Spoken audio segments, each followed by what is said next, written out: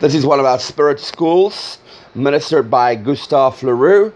Please enjoy it. Know that it will take you deeper, higher, and wider into Yahweh. Please subscribe and have a great day.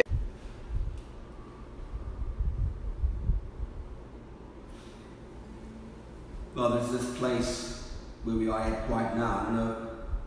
I know I'm not the only one that's there. It's a deep place in your kingdom, Father, where you are surrounding your people with dimensions of who you are, not just Yahweh, Yahweh, not just God the Father, Son, and Holy Spirit, not just Jehovah and every part of Jehovah that comes with it. Father, I see so much of who you are.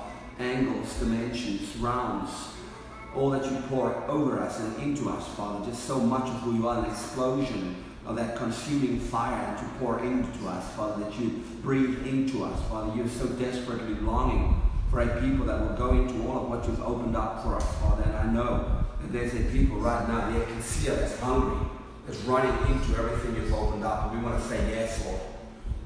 You're busy building a framework upon your people to carry the magnitude, the multitude that you're pouring into us for right now, for that generation that will run with everything that's available, that's engaged with the seven spirits, that is engaged with the angelic, that understands how to work with the angels and have them work for us in creation to align things and to propel things. Well, we need to understand that we need to know our position in you, and that's what the seven spirits do. But in the same breath, they train and equip us to go into creation and to bring things into place. They show us the dimensions of our scroll so we can begin to do things that we have agreed to according to what you have desired for us. Father, we've engaged with the living creatures. Father, we've engaged with the 22 letters. We've engaged with the 24 elders, the laws of Zion, the laws of Jerusalem. Father, we're beginning to understand that you have opened up so much for us to engage. And everything we engage in the heavens is set to that place where we get to go deeper, higher, wider into you, where you pour into us, where you open up the gates and the doorways for us to go into everything that's available to us, so we can get to know you, we can get to understand you, we can get to love you, we can get to know all that you have made available, Father, and operate out of that fullness in your full image and understand what we are co-heirs to, what you have given us, why we are your right-hand man, why you have poured into us all of who you are, why we get to come into creation and align things, completely restored and full of your glory. It's an incredible time to be a Christian, Father, and we love you. We thank you, we praise you, my King. Amen. Whew. Okay, so we are doing a company of, I say a company of people. That's the previous time when I taught this, I called a company of people. But this time I want to call it a design company. And again, I will go back and just remind you guys that it comes out of Isaiah 2.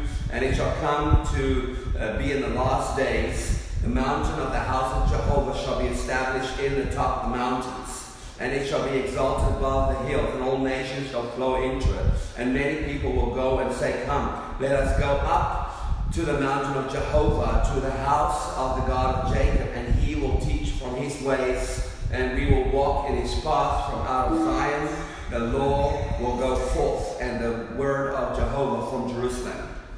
This excites me. I don't know how you guys feel about this, but every time I read that, there's a leap in my spirit that takes place. Because I know that we are that company, we are that Zion company. We are entering into everything the Father has wished upon, I say wished upon, that he has desired for his people to come into, to begin to flow out of, right? And I really urge the body of Christ right now to begin to understand what it means to live out of his four faces. You know, I don't want to go too much into detail about that tonight, because I touch on it every time I come in to teach wherever I am, because it's just such an importance and such a key to your propulsion into what the Father has. Because when we begin to understand that out of the four faces is what we need to be doing, legislation. Out of the four faces is speaking life as an oracle. Out of the four faces is you being a priest and understanding your priesthood. Out of the four faces you are a king, and you understand your kingly part within creation. And of course, operating from in that realm, legislating that understanding, revelation, and the order of Melchizedek into creation is what changes things. It's a little bit different than just being in church. It's a little bit different than just going to a church and even just praying like we used to pray, or doing warfare the way we used to do warfare. He's shifting us to a deeper place in him, right? So what he's doing with the Zion Company is he's building a framework for us to begin to do the things that this time and season, this generation is supposed to walk in. Right? If you look at the life of Enoch, if you look at the life of even Noah, if you look at the life of Moses, if you look at the life of Elijah, look at the life of David, they were built for the frame, their framework was established through their lifetime to hold what the Father was pouring into him. You know, you don't see David afraid of anything. You don't see David turning his back like we perceive it. I mean, when there's a lion, he takes it out. And not because he was skilled in what he did, although he was, but he knew his position as the son of Yahweh. He just started, young man. You're not late. Literally, I haven't even started yet, actually. Still kind of in a move. We understand that he, because he was a son, got to go into the kingdom of heaven. Now, the Bible doesn't tell us that he went into the kingdom of heaven and walked face to face with Yahweh. But as you begin to look at his life and what he presented as a son, you begin to understand that he must have been on the mountain of gold, because he must have engaged with Metrodome, where he got a key. And that key is the timeline, where he gets to go into different dimensions and realms outside of the timeline that he's in. Because he did things and said things that wasn't for the time that he was in. Right? I mean, that's just crazy. I mean, just eating the showbread in the temple was already crazy. Right? That was, he should have died on the spot, as far as I can understand this. The fact that he killed Goliath is another crazy understanding. This is, they say it was up to 9 foot tall. And I don't know if you've ever seen a 9 foot person. I haven't. It's scary, right? It just sounds really scary. And he was 5 foot. It was a 12-year-old, right? But then in the same breath, if you look at the understanding of the way it went down, David had a gun, and Goliath had a knife. You don't go to a gunfight with a knife. Right? They said that these guys were so good with these slings that they could take out a bird flying in the sky. You know, so really, no matter what Goliath was going to do, because of the confidence and because of the fact that David was the son of Yahweh, nothing was going to stop him. You know, he didn't pick up 5 stones because he thought he was going to miss. This little man has taken out a bear. He didn't take the bear out with his bare hands.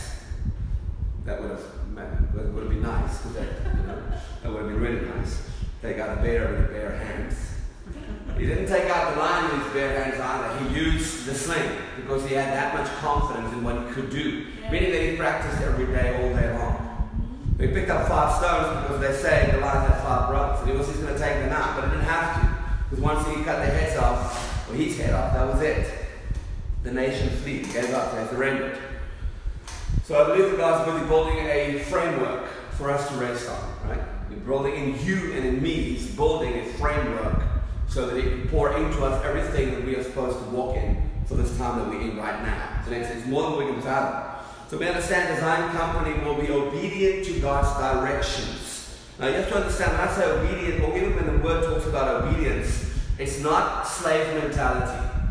Because if you look at the generation that wrote this, Moses, and everybody that he engaged with, everybody that he was friends with, everybody that he spoke to, they had a slave mentality. Matter of fact, the first 40 years that he was in Egypt, all he saw was how his people were slaves and did everything that the Egyptians told them to do. So when he left for 40 years and came back, they still had that mentality. As a matter of fact, they didn't know anything other than just that mentality, because it's 80 years later, so many of them have died, generations was rebirth in that mess. Yeah. So all they knew was obedience, because if you're disobedient, you get killed. If you do anything outside of what was told to you, you die. So I want you to understand, so the mentality of even writing this book was, well, they're slaves and we are slaves and we just have to do everything God tells us to do. Many mentalities in the world is told that we are servants of God.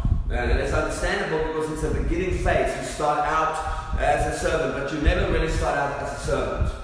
But how do you understand? If you have kids, you'll understand this. My kids are young, and I would say, Torin, don't you want to quickly come here? And then he comes and I say, don't you want to pick up that? Don't you want to do that? Don't you want to go pick up that stuff in the kitchen? Dad, I'm not your slave. I go, but that's your chores. That's what you have to do. go do it, right? So we might feel like servants, right? Because for some reason they don't believe that they make a mess. I don't know if your children are like that. Yeah, they just don't believe. I said, Dad, I'm in my room the whole day. I don't make any mess. Yeah, okay, so sure, pal. He comes into the house, he throws his bag all over the lounge, takes his shoes off in one corner, takes his socks off in the other corner, and then he starts messing in the kitchen. I mean, I know it's not a generational thing. It's an age appropriate because all my kids do it. I mean, I did it. I was pretty talented at it as well. So when I say the Joshua generation will be obedient, I don't want you to think of that mentality. We are slaves to Yahweh. When He calls us obedient, it's because we are the body. My body is obedient to the head, but it's not operating as a slave to my mindset. It doesn't operate as a slave to what my mind projects it to do. You know, my hand doesn't go, oh, really seriously, why do you want me to move while you talk? Can I just rest on the pulpit, please? I'm really not in the mood. There's no rebellion. This is what this is the way I talk and my body just accepts. I don't know if I'm trying to make sense here.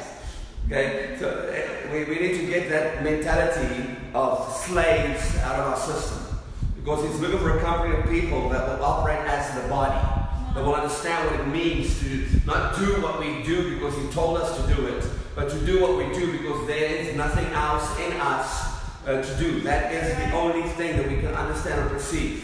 Anything outside of what we want to do is not God's will, because our will, what we want to do is His will. Yes. Because we are one with Him, right? It says in Joshua 1:7, only be strong and very courageous. Be careful to do according to all the law which Moses my servant commanded you. Do not turn from it to the right or to the left, so that you may be successful in whatever you do. This is the heartbeat of the Father for this generation. How many of you understand? First of all, 2 generations ago, we still believed that if you're a Christian, you have to be poor. And then, of course, they came out with the prosperity message, and everybody thought it was from Satan. Right? I mean, the poor guys that preached that. Because we're now beginning to understand, well, Jesus was a rabbi. And the rabbis get teruma. Jesus had thousands and thousands of followers because he was the most popular rabbi that ever lived in Israel at any given time. It was incredible. I mean, he could go anywhere and there was a minimum of 5,000 people following him. And then they say that was just a man. If you include the women and the children, we're looking at about 15,000, 20,000 people. You know, that's a lot of people, and that was on a daily basis. And the teruma is 1/40th of a day's wages. Meaning that everybody that saw Yeshua as their rabbi gave him a 40th of a day's wages. That's why he had to get someone to look after the money, because he had excessive amounts of money. That's why he could wear a robe that cost a year's wages. What's that, $45,000?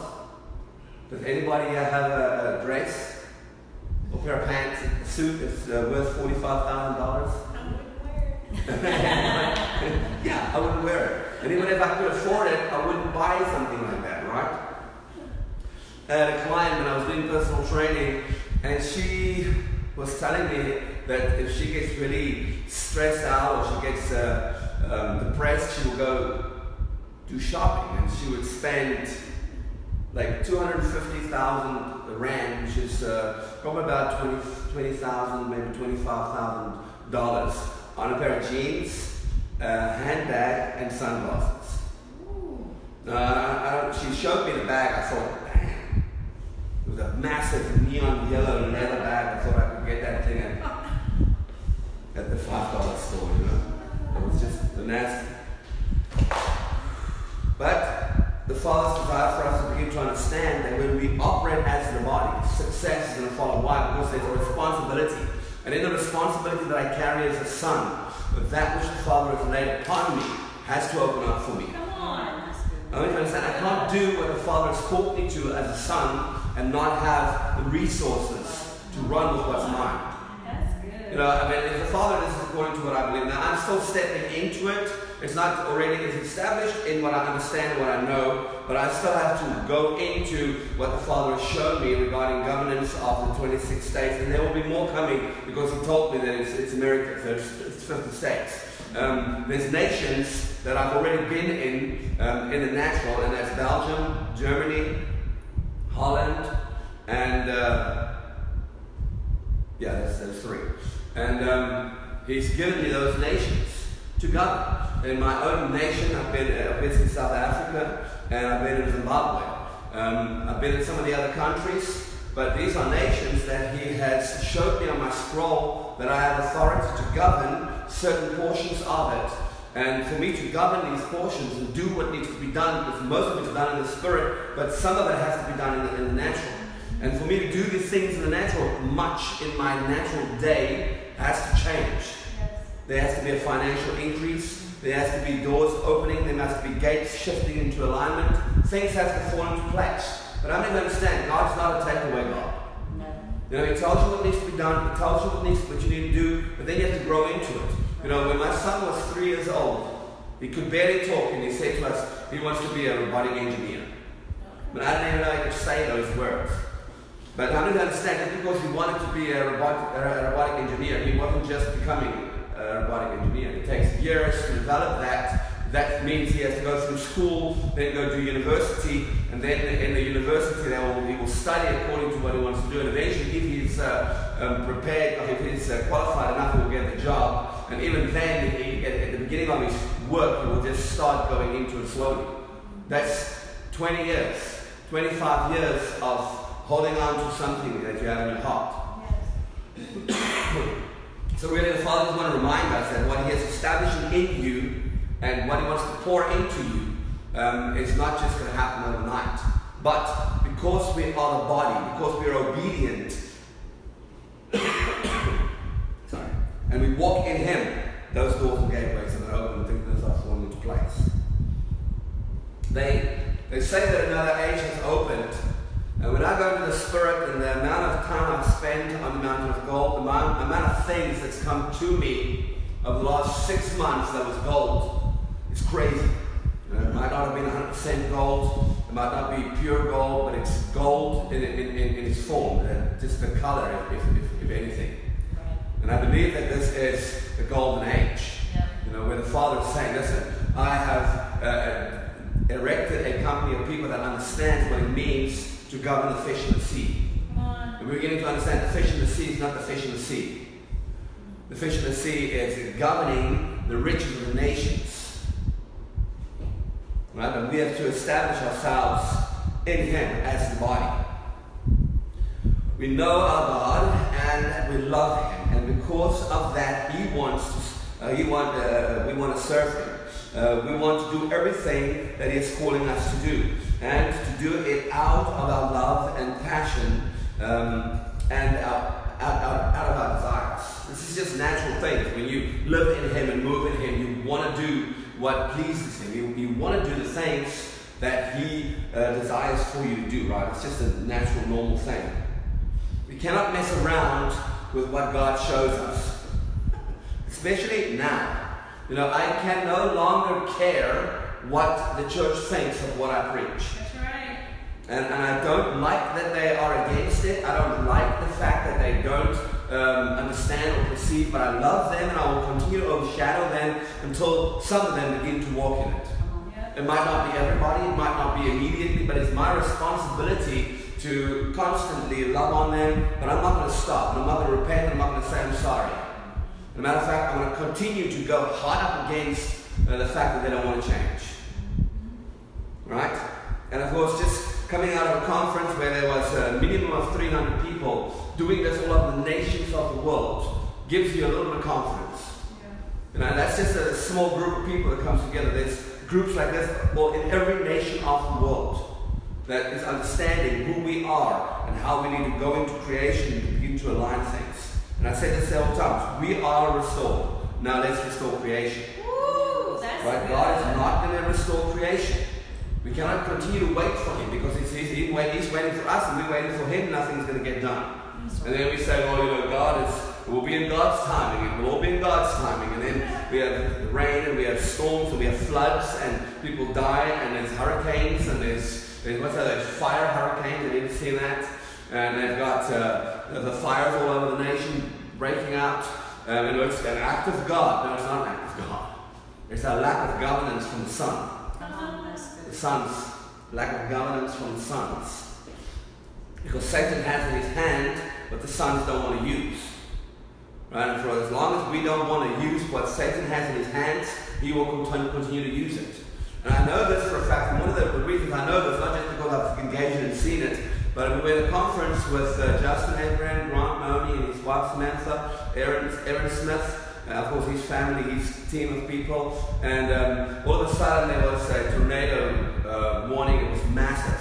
So much so that Aaron eventually had to stand up and say, listen guys, according to law, I have to stop this meeting and I have to give you your options. Because it is intense, it is hectic, I am not allowed to just carry on by faith, everything's going to be okay. I have to tell you what's going to happen because they say we have to be in lockdown within half an hour from now and you can no longer be on the road. So you have to choose whether you want to leave right now. We're ordering pizza. For those who want to stay, this building is safe. That's kind of where this conversation went to.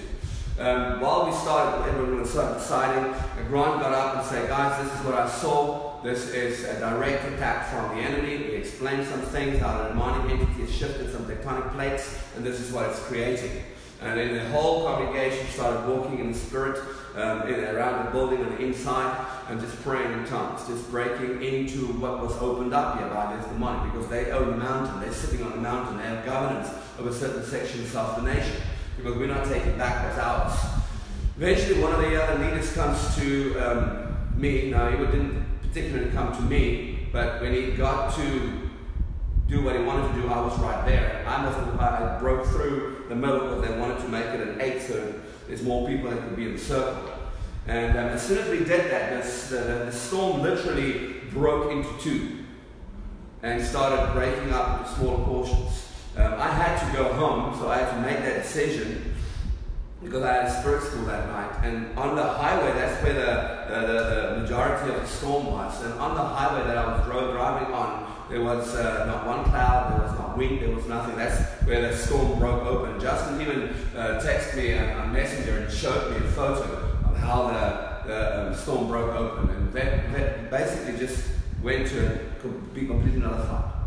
So we begin to understand that once we take back what's ours, Satan no longer has the power to continue to do the things he wants to do. Exciting, right? Yes. The Zion company will be prosperous and successful. They will have revelation and understanding of the fullness of what Gimel really represents out of the kingdom of heaven. Understanding full supply. Now you have to understand something. 99% of all Christians I know do not live by faith. Which is okay, it's not a problem, it's not a major problem. We live by budget, and most of us don't know how to work by budget, right? And so we're always in lack. But for myself and my family, we've been living by faith for the last, me and my wife, and I include my family because, well, you know, they don't do anything by faith, but they do everything by mother and father. But myself and my wife have been living by faith for more than 15 years now.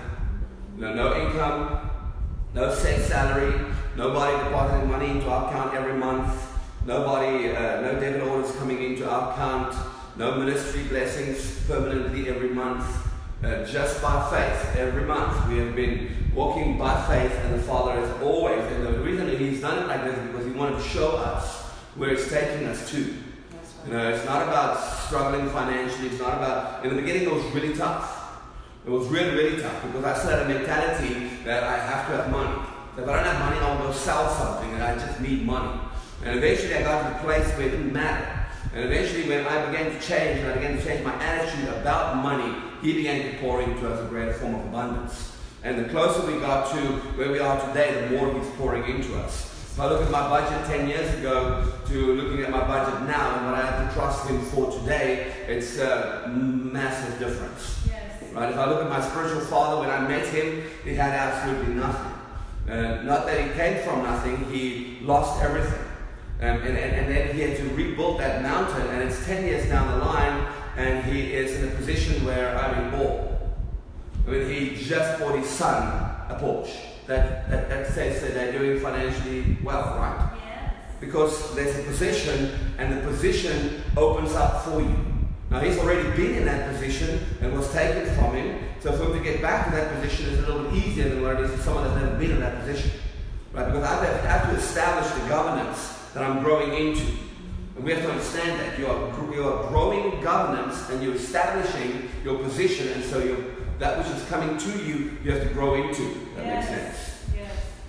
You see, if we are able to meditate and obtain that revelation from God, and if we are successful to do the things that God reveals to us, it will give us success. This generation of people, this company of Zion, are willing to press in and receive. We will learn to overcome and we will learn to prosper. See, we have to begin to understand that Yeshua did not do stuff just because it was a good idea. You know, he was set in a position to be established to do certain things. Yes. And because he was set in that position according to what was on his scroll, everything opened up according to what it was supposed to be. If my gates are open, body, soul, and spirit, then everything that has to come into me will come into me. Come on. Right? And of course, we have to understand another thing. I'm in righteousness, in right standing. What I desire is over here. Where I'm at is over here. God can only meet you where you're at. That's right. You have to understand that. So you can't be over there where you want to be, but God's over here where you are. It doesn't work the same as revelation, but with reality, if I'm trusting God for $1 million, but I've never trusted Him for $10, I'm never going to get the $1 million. That's right. So I can then think God's mean God. God said that He will get me that house. He said that He will get me this. He said that this is going to happen, and it didn't happen. He's a liar, but I've never trusted Him for $10. You know, I've worked on a budget all my life. I've had a set job that I earned from, and I've never understood what it means to live by faith. Then I'm trusting God for a new house. I'm trusting God for whatever, and it's not happening, and God's the bad guy. But I have to grow into the position that is pouring into me, if that makes sense. Yes. So if I'm here and I want to be there, He's not going to pour into me over here. He's going to pour into me over here, where I'm at. Yes. That's why if I haven't received healing from my ingrown toenail, I'm probably going to die of the cancer.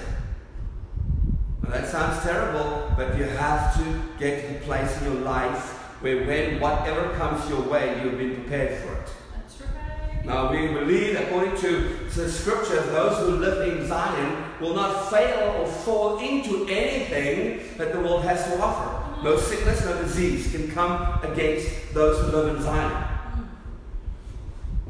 That's exciting, right? Go to my Facebook page. There's a scripture that I put on there just the other day. I found it on Instagram where someone posted it, and I took it because I liked it. Oh. And so on my Facebook it's there, just go read it. And we begin to understand, well, if we live in Zion, then this world cannot affect us. That's right. And we need to succeed to the highest level in the spirit as well as in the natural realm. If we are receiving wisdom and revelation to the highest level, then as a result of that we will be prosperous and successful. It says my people die because of a lack of knowledge. So if I turn it around, my people live because of knowledge. Now that life will be Zoe life, which is a God type of life. That enters and overthrows my perception and understanding of what it means to be successful. It's not just financially. I don't even understand. God doesn't care too much about finances. He says to his disciples, okay, go to the fish. Go to the ocean, catch the fish, and in the belly of the fish there'll be enough taxes for all of us. That's enough taxes for 12 people. And it wasn't taxes like what you earned, it was temple taxes. I mean, he did not worry about stuff like that. He needed to feed the multitudes, and all he had was 5 loaves and 3 fishes, or 3 fishes, 5 fishes and 3 loaves. I don't know. But he multiplied it, and so much that he fed 20,000 people. So if we understand, and he was not God, right? It was just Yeshua, but he is God, but he gave up his deity to show us what we can do as sons. You know, I've heard so many testimonies where, especially in South Africa, where there's a lot of feeding the homeless and feeding the poor, where the food will just multiply because there's not enough. But everybody that comes in gets food. And they can come back for seconds, but there wasn't enough to begin with. That's incredible, right? He's beginning to understand that my Father is not limited. And when we walk in His fullness, we begin to have that fullness run out of us and over us. Right? That's exciting. Yes. This is what it says in Joshua 1:8. This book of the law shall not depart from your mouth, but you shall meditate on it day and night, so that you may be careful to do according to all that is written in it. For then you will make yourself you will make your way prosperous, and then you will have success. Now, how many understand that wasn't the Bible? You're like, well, it must have been. Well, no, Joshua did not have a Bible. The only laws Joshua had was what Moses was given out of the kingdom of heaven. Now, it's not the 10 Commandments, but it's the laws of Jerusalem and the laws of Zion. It's 12 laws. I will still teach on it here. I've taught on all 24 laws. And if you want to go look at it, it's on the YouTube channel. But we'll get to that eventually. And when you start understanding these laws, laws like laws of sin and death, and laws of faith, laws of time and space, laws of firstborn, just basic things like that. There is a law like gravity. It's not a law that you have to do this and you have to do that. That's not the laws it's talking about. It's a way of life out of the kingdom of heaven that we project into creation. It's understanding who you are and living that life into everything you see and everything that's around you. That's good. Ooh. The Joshua generation will know that they walk with God. Now, this is interesting because 8 years ago, I was a son, I was a Christian, I loved Yahweh, I prayed in tongues more than anyone I know. I mean, that was just my thing. You know, people even thought, excuse me, what did you say? I'm like, no, nothing. I remember stopping at the traffic lights. And in South Africa, if you stop at a traffic light, people come run to you. I want to study all kinds of things. I'll be in thought and I will start speaking to them in tongues. I've spoken to my wife in tongues. It was just something I did. I mean, we've raised the dead 4 times, including the cat. We've seen phenomenal miracles. There's so much that we've done. There's so much that we've experienced in that realm. We prayed and saw miracles. We prayed and saw situations fall into place. We tithed and saw Father bless us. But I never knew without a shadow of doubt that He was real. And you say, well, how's that even possible? You've seen all these miracles, all these things happen. But I've never seen Him. You know, I've seen visions of Him, but I never seen Him. So I still had to have faith to believe that He's real. I had to have faith to believe that He loves me. I had to have faith to believe that I can trust in Him. I had to have faith to believe that He is real and He's there and He wants the best for me. But the Zion Company will know that they walk with Him because they have seen Him, touched Him. They have been with Him. They've engaged with Him. They have created with Him. They've been sent into creation with Him. That He has walked with them in the kingdom of heaven, in Eden. They have eaten of the fruit with Him. They have sat at the table with Him. They have looked at Him face to face, eyeball to eyeball. Come on. That's a deeper place than where the church is at right now. Right. And of course, that's the Father's desire. We have been taught, and of course, Satan, and I hate even talking about him, but he knows, because of the fact that he was a covering cherub, he knows the weakness of man, and he knows the mysteries, and he knows the secrets, so he knows how to twist it. He knows what not to focus on, and he knows what to focus on. So he gets us to believe a very simple lie, just because we have a Greek mindset, not a Hebrew mindset. He gets us to believe that you cannot see God face to face. Come on. Now, how we ever read over the fact that Moses saw Him face to face for 80 days. Not just that, He came down, built a tent that him and his elders could go into and engage with Yahweh face to face. Then Yeshua will go as far as to say, well, I don't do anything unless I see my Father do it. Yes. Now, it's not rocket science. Right? It's logic. You can see God and live. If you look at the encounters, if you look at John, the things that John encountered, even Paul, it's incredible. I mean, Yeshua in his complete and utter glorified state, meaning Yahweh appears to Paul in a ball of light. He goes blind, but he lives. Come on. That's the fullness of Yahweh. It appears to him, he lives. He's born again, his entire life changes, but he lives. He even gets healed of his blindness. That's right. So we get to understand His desire for us is to see Him, to walk with Him and touch Him and to get into that level where we are literally that intimate with Him. We need to walk with God in a daily lifestyle. Not the way we used to, like Adam and Eve did. Like walk with Him in the cool of the day. So what I'm saying is there should not be a day in your week, not a week in your month, not a month in your year, not a year in your life, that you are not in the kingdom of heaven. Now, every engagement, every time I pray, every time I overshadow someone, everything I do in my day comes out of the kingdom of heaven. Yes.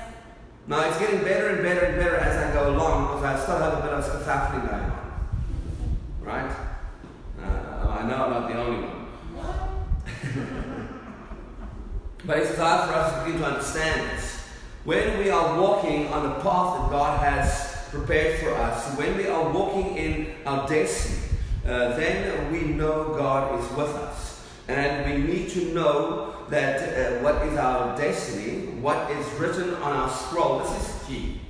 Because if I'm going to be walking in the kingdom of heaven on a daily basis, I'm going to know what I need to establish, what I need to do in creation. I'm not going to just play around. I'm not just going to do what everybody else wants me to do. I'm going to know exactly what I need to do so that the things that have been said about me can fall into place. That's right. Right, that makes sense, right? Now, I have to remind you, we've done scrolls already, but I have in the natural, I have a destiny, and that's what I'm doing tonight. I have several of these schools, and I hope to get some more over the next couple of months, because that's what is in my heart, that's what I'm desiring. I've got a couple of days available, not too many, but I have a couple of days available, so I need things to open, but this is what I was called to. I saw this on my scroll. But then there's other things that I need to do from out of the kingdom of heaven as well, to legislate what I'm doing in the kingdom of heaven into creation. That's governing different states, different nations, different cities, doing different things, going in, interceding for those nations, trading for those nations on the sea of glass, and bringing things into vision, operating out of the courts, and understanding what the Father has given me as a son to do. Now, I'm a baby in all of this, so I'm just slowly growing into it. Like I said, there's not a book you can go read. Like Ian Clayton's been doing this for 38 years. But I've been doing it for 8 years. I think Justin's been doing it for 16 years. Aaron Smith has been doing it for 10 years. You know, there's just not that much going on, but yet we are growing into it. So it's a position that you're established in, and you have to grow into it. Right? So you want to know what is written on your scroll so you can have everything done according to what it's supposed to be. Otherwise, you're going to be doing things, and it's just works of iniquity. Works of iniquity is doing your own thing. And it's nice to do your own thing, but doing your own thing, you can raise the dead. You can cast out demons, do all kinds of things, and it sounds great. But that's not what's written on my scroll. Now, I'm not saying that on my scroll it's not written to cast out demons and raise the dead and do all those things. But on my scroll it's written specific things, because we have to step into what the Father has called you to according to what you agreed to. But he read your scroll, you said yes, that's what I'll do, you're sent into your mother's womb. Then of course with corruption in your birth, you forgot everything. Then you get born from above and you get back to the knowledge of who you are. That's why when it says a generation that will walk with God. Right, it's in that dimension. The Zion Company will be equipped to prepare provisions to live by faith. Listen, pass through the midst of the group and command the people, saying, people, prepare provisions for yourselves, for within 3 days you are to cross this Jordan to go to possess the land which the Lord your God is giving to you to possess. This is what the Father is kind of desiring, a company of people that understand what it means to live by faith. Now, that's not always easy, because for me and my wife, we started off moving from Johannesburg to Cape Town. We just got married. So we got married on the 8th, the 11th. We were on a train to Cape Town. Even the car was on the train. Right? Because they said if the car goes on the train, then you can also go on the train for free. It was nice. It was first class. It wasn't great, but it was nice. It was like a 27-hour drive on the train. We got there. Her aunt was moving to America for 6 months, so we were going to live in her aunt's house for 6 months. We already established a salary from a missionary that we we're going to be part of. of the missions that we're going to be part of called Generation X. When we got there, we went to our aunt's house. They were still there for about a week. But in that week, we learned that there's no funds. We had, I think, 1,000 rands worth of grocery vouchers. We just got married. That's about $80, maybe $60 of grocery vouchers. No income, and we didn't know what to do. And the Father started teaching us how to live by faith right there. We had to do whatever we could do. Now, our leaders we started selling some things for the ministry, and we got the profits for it. So we slowly but surely started getting. Then I started working at the gym as a personal trainer, and of course that went very well. But you still have to have faith. There's no salary in owning your own company, right? You have to trust God that clients are going to come in. You have to trust God that things are going to open up for you. You have to, even in your budget, because most of the time we get to understand my budget is just not enough. No matter how I put it into different places, it's just not enough for me to really live in abundance, pay everything I need to pay, and do everything that I need to do. So there's still a measure of faith in everything that we do. And the Father wants to get a company of people in that place and begin to understand, well, if He tells me to give $100 and I only have 90, He will supply the other 10. That's right. You know, Justin Abraham has the most incredible testimony where the Lord said to him, I need you to give £100. It's a little bit more than dollars, right? And he only had 90 on him. So he took the 90 out and he said, Lord, I only have 90, and £10 appeared in his other hand. You know, we're beginning to understand that if we perceive what the Father is pouring into us from out of the kingdom of heaven, there's no lack in the kingdom of heaven. You know, God doesn't announce every now and then, guys, listen, we need to cut a little bit here, cut a little bit there. You know, the budget's not allowing certain things this month. You know, there's abundance all the time. It's life. If you've been in the kingdom of heaven, you understand what I'm saying. We need to legislate that into where we are tonight or today. I don't know how long I've been busy. Can you see on the tape? Anyway, we need to begin to understand that the Father is literally desiring a people that will understand what it means to live out of provision, out of the provision of what God opens up. 42. Okay, I'm almost done. We are to be able to teach people to live under the provision of God. Each one of us is responsible to possess our own inheritance. Now, this is something that you need to engage in your bloodline. You know, if I look at my family, I look at my mom, my dad, and I have to look at my wife's family as well, because we are now interlinked, right? I have to look at her generation and her bloodline and what they're into and where they come from. There's nations involved, because her dad comes from England, her mother is in Johannesburg, her other father stays in New Zealand, the grandmother and that family and all of that's connected to there, and my parents from Europe and all these different countries. There's nations involved, and there's always something that's hidden, because Satan knows how to hide stuff from us, things that we won't go into. So we need to align those bloodlines to have the provision that belongs to us come into fruition, right?